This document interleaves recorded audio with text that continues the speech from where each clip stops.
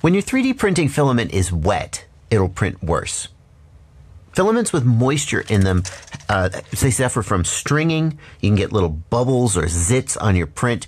Everything about the print is worse if the filament has moisture in it. So no problem. Just don't soak your filament in a bowl of water before you print, right? No. As you probably know, filament can absorb moisture from the air. And that's especially true if you're working with hygroscopic filaments like, so I hear, ABS and nylon. I don't print ABS and nylon yet, just haven't gotten there yet. But even TPU and yes, even PLA can be somewhat affected by moisture in the air. And that's what brings us to this, the product that we're looking at today. This is a filament dryer box from Sovol, and we're going to look at this. We're going to talk about how it compares to other methods of drying your filament and whether you even really, this is a problem that you even need to solve, or whether you could just maybe solve this problem with things you already have in your house. I'm Joshua Bardwell, and you're going to learn something today.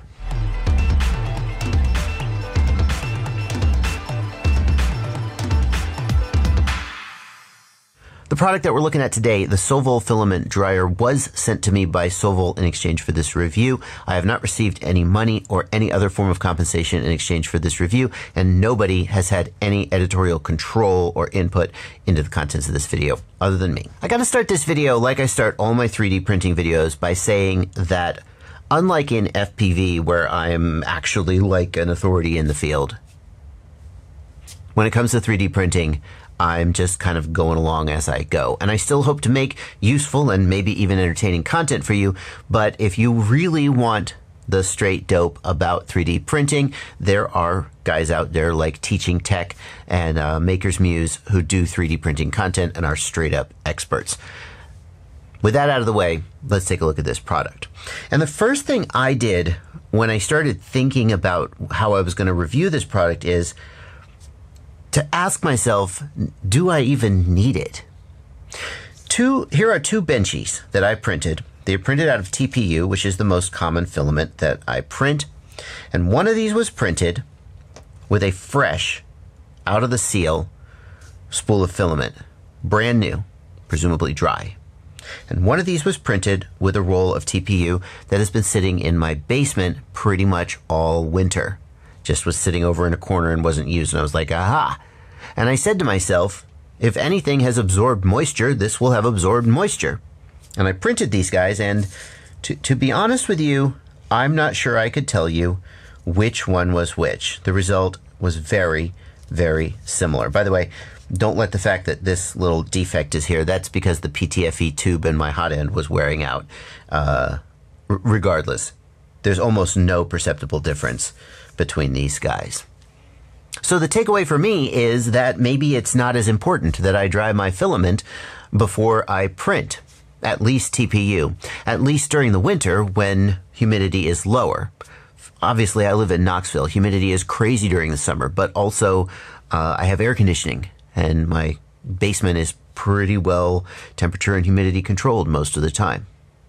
But especially if you're printing other filaments, like I mentioned before, ABS and nylon are particularly bad for absorbing moisture out of the air, so I hear. I don't print them personally. Or if you just want to be sure that you're getting the best possible results, drying your filament before you're printing is a good idea. And this is especially true if you're having trouble, if you just can't get your settings right. There's constant stringing and bubbling and you're like, what am I doing wrong? Maybe you need to dry your stinking filament. It's good insurance at the very least. Now, we're going to look at this Sovol filament dryer box. But before we do, I want to tell you that the way I have always dried my filament is to go up to my kitchen, to put the oven on warm, which is 170 degrees Fahrenheit, whatever that works out to Celsius. Editor. And I just put the filament in the oven and let it dry on the lowest temperature, the warm temperature. Now that almost always works just fine because that temperature is nowhere near the glass transition temperature. It doesn't melt or otherwise affect the filament. But sometimes it doesn't work out so good. You see, once upon a time I said, why would I heat up my whole oven? Why not use this little toaster oven that I've got and we'll put it on warm? And it Thankfully, the filament seems to be okay, but it melted the freaking spool. And it did that because the ovens are not very well temperature controlled. I know, like, oh, they're 350 degrees, whatever. You're cooking. Yeah, they have a thermostat, but there can be big swings in oven temperature up and down. And in a great big oven, the swings as the heating element turns on and off kind of balance out, I guess. But in that little toaster oven, it was so close to the heating element that even though it was set on the low warm setting, it was enough to melt this. So if you decide to go that direction, put your freaking filament on like a baking sheet, a rimmed baking sheet, like a cookie sheet, so that if you ruin the whole roll of filament by melting it, you don't also have to clean a bunch of melted plastic out of your freaking oven. So here's the box. It plugs in with a 12-volt power adapter in the back, and I've got some clips to hold the lid shut. There we go. We'll just do that. And the controls are very simple. When you turn it on, it's going to show a reading of the temperature and the humidity inside the box. Very simple temperature and humidity sensor inside. We can then press this button to change the temperature. It goes from 40 all the way up to 40, 45, 50. That's it. 45, 50. So if you need much higher temperature to dry, like another reviewer said, nylon requires 70 degrees Celsius to dry out. It's not going to work to dry out the filaments that need higher temperatures, but 50 degrees is fine for most filaments, PLA, TPU, etc. And then, so you set your temperature and you set your time. It begins to heat up. Now we're going to do a thermal analysis. I've actually got a FLIR camera and we're going to look at it a little bit later in the video. But let's just open this up. You can see that it has a fan blowing right here, and that's going to circulate air inside, but it's not actually bringing air in from the outside. It's just helping the air move around a little bit. There have been some reviews that talk about how when the heating element is at the bottom and there's no airflow, just one side of the filament gets hot and the other side doesn't. Now, obviously, because this doesn't have any insulation whatsoever, obviously the top is going to be cooler than being right down at the bottom, but it does help circulate the air a little bit. And again, we'll take a look at the thermal performance in just a minute. We've got these rollers here. I did have to install these rollers. They were loose inside here. Just pop the bearings in and pop the roller down.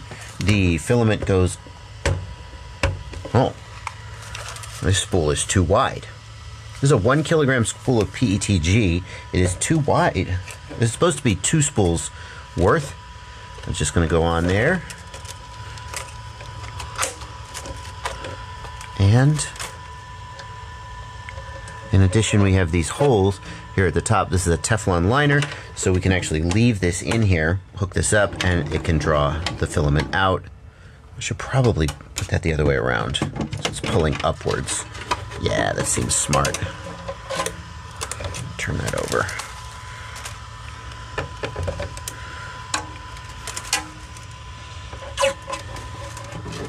Oh, there you go. Yeah. There are other dry boxes that will have some kind of like a PTFE tube, like Capricorn tubing or something, to let you run straight into your printer's hot end or into a filament runout sensor. This does not have that. It's just going to be that naked filament there. So you're probably going to want to find some way of preventing it from being at too sharp of an angle, or just install one of those little clips that clips to Capricorn tubing or something like that. Otherwise, especially with like PLA can get really brittle, especially if it gets older or dries out. And yeah, PLA will oftentimes just break off if it's at too much of a bend for too long. The rollers work pretty well. Yeah, no problem. Now I'm surprised that that roll didn't fit, because that is a 1 kilogram roll of PETG.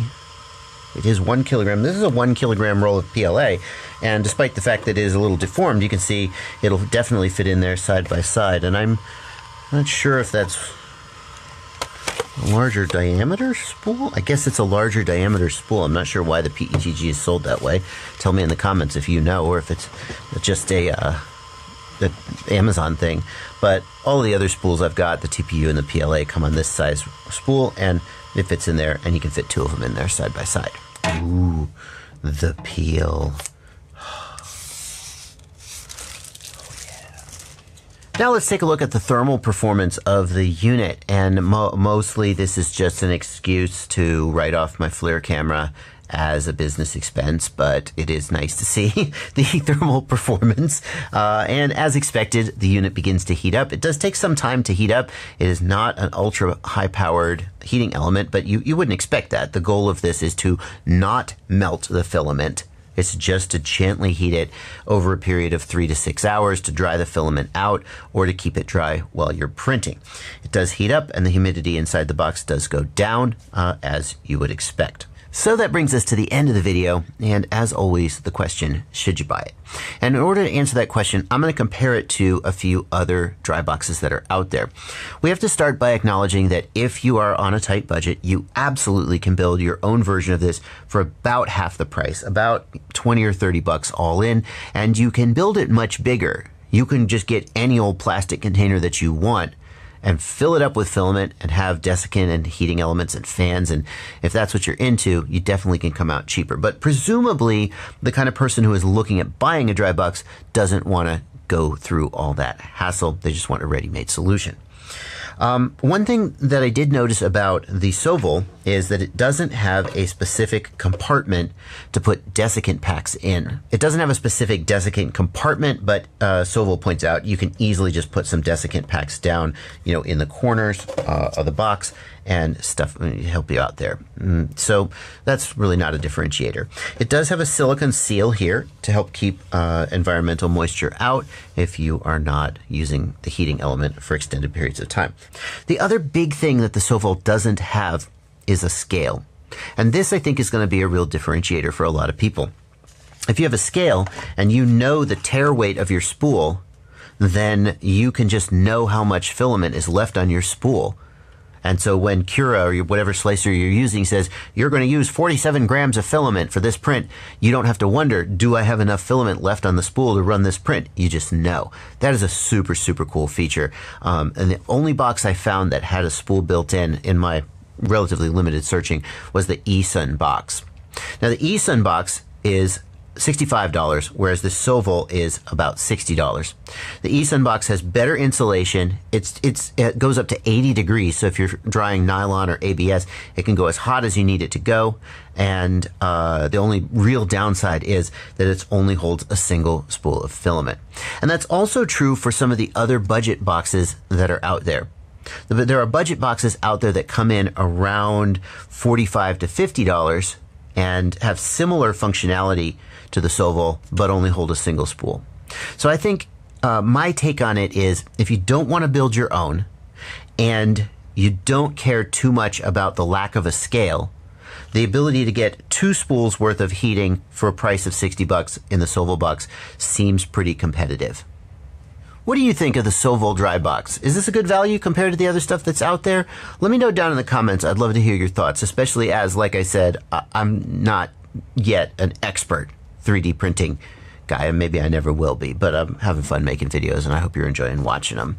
Links to this product and the other products that I mentioned are in the video description below. They are affiliate links, and in case you're new here, what that means is that when you click that link and then make any purchase at the affiliated vendor, you don't have to buy the product, you buy anything.